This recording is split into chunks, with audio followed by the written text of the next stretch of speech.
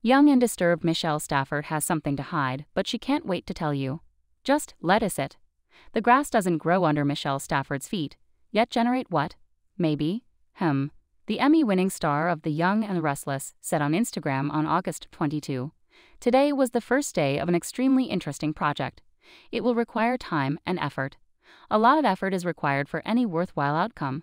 She confirmed that the lettuce in front of her was indeed lettuce.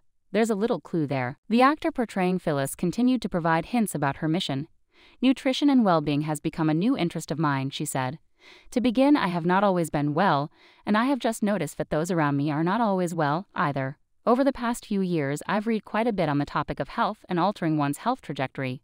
Personally, I believe that one can. Potential to alter their course. Even if you aren't a young buck, the actress speculated, that's still the case. There's no need for it to end at 40, 50, or 60, she said. Is it possible to turn things around? Who knows? I'm game to find out, and I will deliver it to you as soon as I find it. Not only am I impatient, but so is she. She said, I can't wait to share everything I learned with you. It's time for me to head back to class.